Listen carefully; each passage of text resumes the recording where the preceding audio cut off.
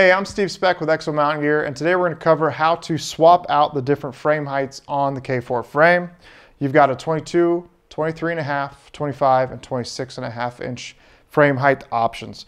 The limitation is the 22 and 23.5 inch frame share the same fabric upper, and then a 25 and 26.5 inch share that same upper. So you cannot swap from 23.5 to 25. You can go from 22 to 23.5, and you go from 25 to 26.5. To do that, it's very, very easy to do. You got the fabric upper here, and you can see this tab down here. So you're gonna peel that Velcro up, hold it out of the way, and then come right here, slide the hip belt off, and then you can see the frame here. I'm gonna slide these out.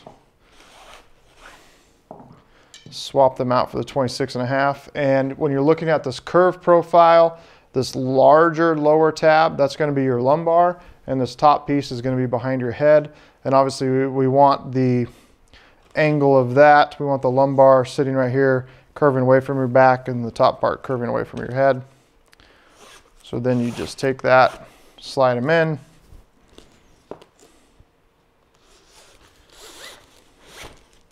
And then come back, and it's easiest just to do one side first, and then you're gonna grab the other side, get it lined up, and then you can take it, slide it down, reconnect the Velcro, and you're good to go. You just turn your 25 inch frame into a 26.5 inch frame.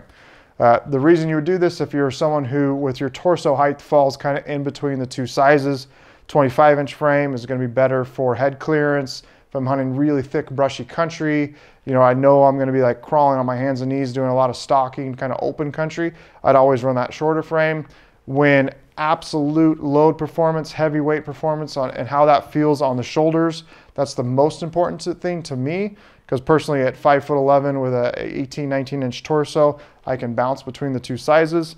That 26.5 inch frame is just gonna give me a little bit of an edge there with those really heavy loads. So for more information, check us out at exomountaingear.com.